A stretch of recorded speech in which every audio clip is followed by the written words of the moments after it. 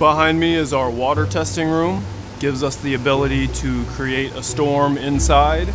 You see we have the long recirculation drains so we can recycle the same water, be a little more eco-friendly. And in the back corner is a walk-in oven that is also humidity controlled, so we can make it into a bit of an environmental chamber. What's set up in the middle of the water testing room right now is our roof testing rig. Here we can recreate installations from the field where our clients have had issues such as this copper roof, test them here and help evaluate the cause of the problem and develop remedial strategies for them. Now we've got the rain, and it's time for the wind.